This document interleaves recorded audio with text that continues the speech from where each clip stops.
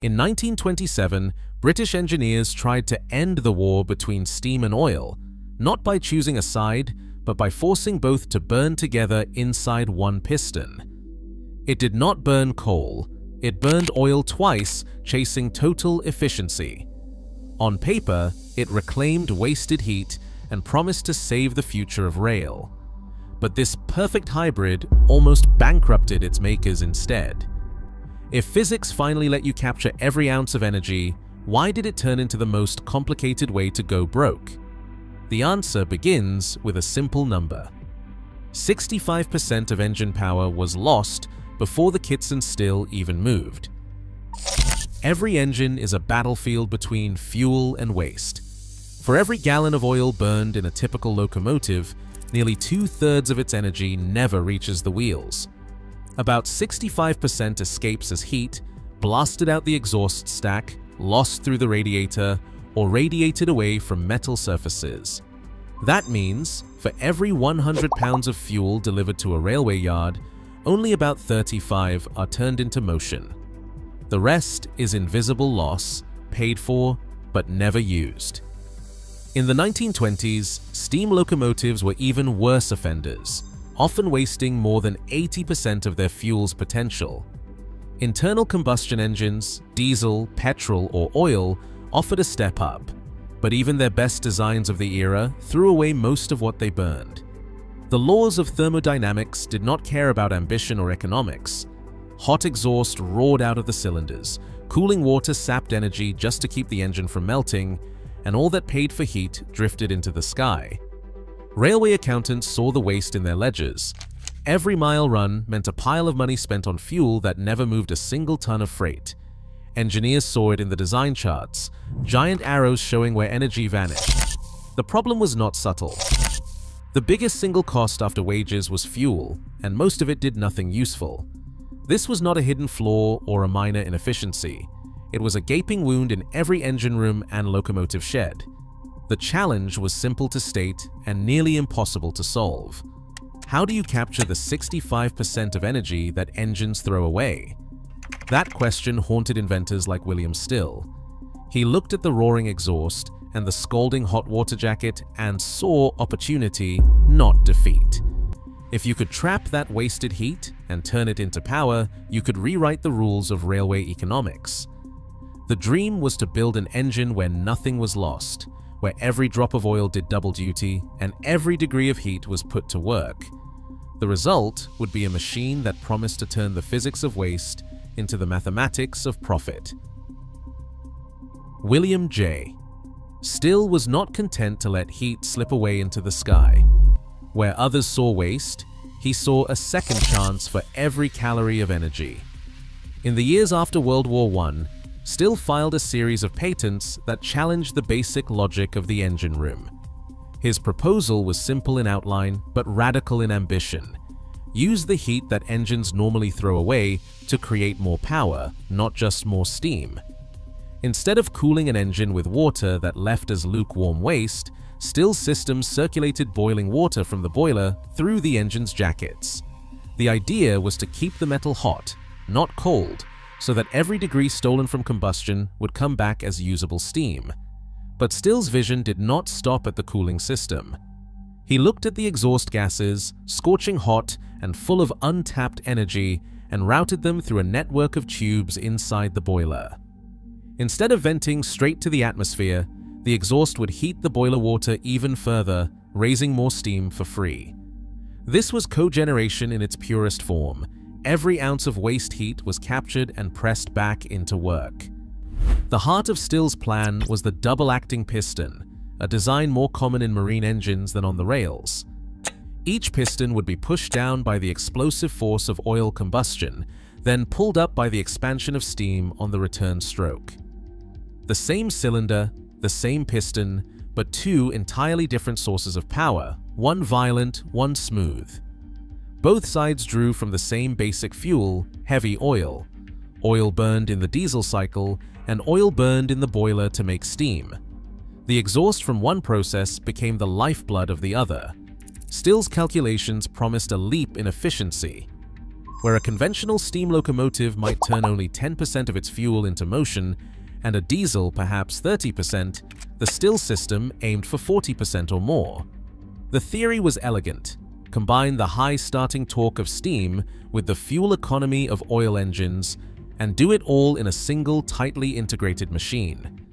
The engine would start as a steam locomotive, then transform into a diesel as speed increased, always recycling its own waste. Kitson and Company, a respected locomotive builder in Leeds, saw the potential and licensed Still's patents.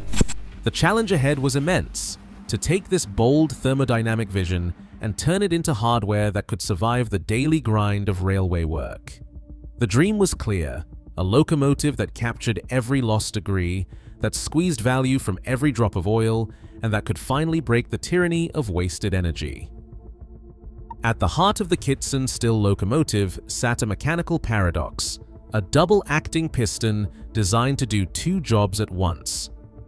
Unlike a typical engine, where each piston face serves a single master, this machine forced one side of the piston to endure the violence of diesel combustion, while the opposite face worked quietly under the pressure of steam. Both forces acted in the same cylinder and were linked by a common crankshaft that turned their combined efforts into motion. The layout was unconventional even by the bold standards of the 1920s. 8 cylinders arranged in 2 horizontal banks stretched across the frame. Each cylinder housed a piston with 2 distinct faces. The outboard end faced the diesel chamber, where heavy oil was injected and ignited by compression, unleashing a blast of heat and pressure that hammered the piston inward. On the return stroke, the inboard face met a rush of steam admitted through its own set of valves. This second force, drawn from the oil-fired boiler and the jacket water heated by the engine itself, pulled the piston back to its starting point. The result was a continuous cycle: explosion and expansion, combustion and condensation, both working through the same moving part. The crankshaft, running the length of the power unit, collected the force from all 8 pistons and delivered it to a jackshaft and then to the driving wheels. Every revolution meant 2 distinct power events for each piston, one from diesel and one from steam, timed and balanced so that the engine never paused between them. To make this possible, the cylinder block was a maze of passages and ports. Each end required its own set of intake and exhaust valves, with the diesel side fitted for injectors and scavenging, and the steam side equipped with traditional valve gear. The cooling jacket, instead of carrying away waste heat to a radiator, circulated boiling water from the boiler, keeping the metal hot enough to aid ignition and generate more steam. Diesel exhaust, instead of being thrown out, was routed through tubes in the boiler, squeezing out every possible degree of energy before escaping. No other locomotive of the era attempted such a direct union of 2 rival technologies. The double-acting Still piston was both a technical marvel and a maintenance challenge. It demanded precision in timing, sealing, and lubrication, because any imbalance could mean lost power, wasted fuel, or a breakdown that required dismantling both the steam and diesel systems interwoven around each other. Yet on paper, the concept promised a kind of mechanical harmony: 2 engines, 1 piston, no wasted motion. The next challenge would be to see how this delicate balance played out when the locomotive left the drawing board and met the realities of railway operation. Before dawn, the depot crew assembled around the Kitson-Still, a machine that demanded a ritual all its own. The fireman turned the oil valve, listening for the muted rush of ignition beneath the boiler. Instead of coal and ash, there was the sharp tang of burning oil and the shimmer of heat rising from the stack. The process was deliberate: 45 minutes of waiting as cold water slowly surrendered to the rising temperature. The pressure gauge barely moved at first, then inched upward, marking the slow approach to readiness. No shortcuts, no rushing, only patience and the steady discipline of men who knew every sound and scent of the engine's waking. With steam finally in the green, the driver eased open the regulator. The locomotive stirred, moving with a quiet grace that belied its bulk. There was no clatter, just the hiss of vapor and the smooth pull of 8 pistons working in unison. For these first moments, the Kitson-Still was all steam, responsive, powerful, familiar. The heavy train behind answered as if drawn by any other tank engine, but the crew understood the limits. The compact boiler, though efficient, could not sustain full steam for long. Every yard covered was a countdown. Eyes fixed on the speedometer, the driver watched for the crucial mark, 5 miles per hour. That was the signal. At this threshold, the piston's pace allowed the diesel cycle to take over. The driver reached for the diesel lever, cracked it open, and listened. The sound changed almost instantly. The gentle hiss of steam gave way to the deeper, sharper rhythm of combustion. Heavy oil injected into the cylinder ends ignited under compression, sending a new surge of force through the pistons. The locomotive was no longer just steam.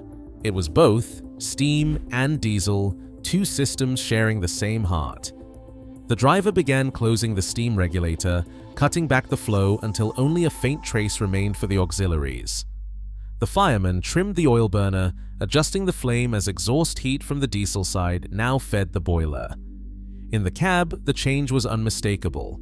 Vibrations sharpened, the exhaust note deepened, and the frame seemed to tense as mechanical power shifted from smooth expansion to the relentless beat of internal combustion. Operating the Kitson-Still was a choreography unique to its kind. Each departure began with the same ritual: oil burner lit, steam raised, silent launch. Then, at the right speed, a deliberate transformation: diesel engaged, steam receding, a new rhythm established. It was a living display of engineering ambition, played out every time the locomotive left the yard. For the crew, it was a test of timing and instinct, a matter of feeling the shift and trusting the hybrid heart to keep time. Inside the Kitson-Still's cylinder block, metal lived in 2 worlds at once. The diesel side of each piston faced combustion temperatures that could soar to nearly 2,000 degrees Fahrenheit. Just a few inches away, the steam side lived in a realm closer to 400 degrees, hot but a world apart. This split personality was not just a technical curiosity. Every time the locomotive fired up, those temperatures pulled and pushed at the metal, stretching one end while leaving the other relatively cool. The result was a constant tug-of-war inside the casting itself. For the fitters in the Leeds shops, this invisible battle showed up as 100 small headaches. Cylinder bores drifted out of round, sometimes just enough to let steam or oil slip past the piston rings. Gaskets that sealed perfectly cold would begin to weep as the block expanded unevenly. Packing glands on the rods needed constant attention, as the alternating hot and cooler cycles would loosen their grip. Even the best alloys of the day struggled to keep up, forced to accommodate both the hammering shock of combustion and the steady pressure of steam. The materials themselves could only do so much. Cast iron, chosen for its strength and machinability, would start to show hairline cracks at the sharpest corners, especially where the diesel end's heat faded into the steam side's cooler zone. Over time, repeated cycles of heating and cooling would encourage metal fatigue, and the block would begin to warp in subtle but relentless ways. Engineers tried to compensate with generous clearances and careful water jacketing, but the underlying problem never really went away. Every maintenance interval brought new surprises. What should have been a straightforward job, replacing a worn ring or tightening a head bolt, became a detective story. Was the leak coming from a failed gasket, a distorted bore, or a packing that had simply lost its spring? Each answer pointed back to the same root cause: a cylinder block asked to bridge a thermal canyon day after day. The Kitson-Still did not explode or seize in dramatic fashion. Instead, it wore itself out through a slow, grinding negotiation with the laws of physics, and every hour spent in the workshop was a direct result of that internal struggle. The Kitson-Still locomotive, once debugged, entered regular goods service in the Leeds area. LNER records show it worked heavy coal trains, including daily hauls between York and Derry Coats, and it even managed restarts on challenging gradients, a 700-ton train on a 1 in 33 grade. The efficiency claims held up under trial. By blending diesel combustion and steam recovery, the locomotive approached 40% thermal efficiency, far above the 10 to 12% typical for steam and better than most diesels of the day. Fuel bills reflected the savings, but the workshop ledger told another story. Every overhaul meant hours spent untangling a maze of valves, pipes, and seals, with fitters forced to dismantle both steam and diesel hardware for even routine jobs. The complexity that made the machine efficient also made it expensive to keep on the rails. By 1933, the Kitson-Still had proven it could do real work, but the costs mounted. Kitson and Company, already struggling in a shrinking locomotive market, poured money and manpower into supporting their hybrid. Each maintenance cycle demanded specialized skills, custom parts, and downtime that no railway accountant could ignore. The locomotive had no siblings, so every repair required bespoke attention, no economies of scale, no shared spares.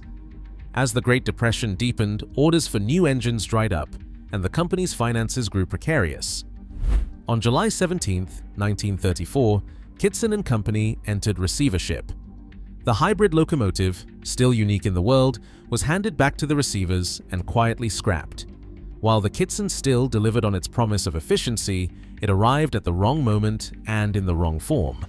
Across the Channel and overseas, railways were trialing diesel-electric locomotives, machines that sacrificed a few percentage points of efficiency for something more valuable: simplicity.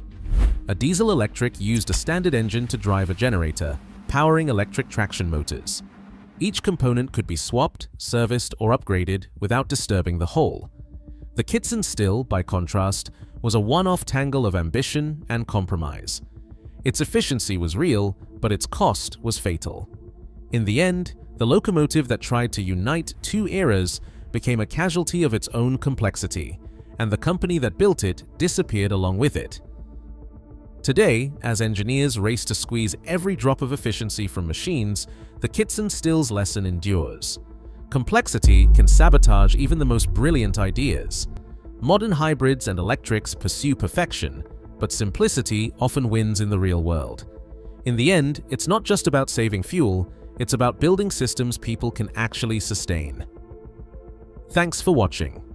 What modern, beautiful bad idea comes to your mind?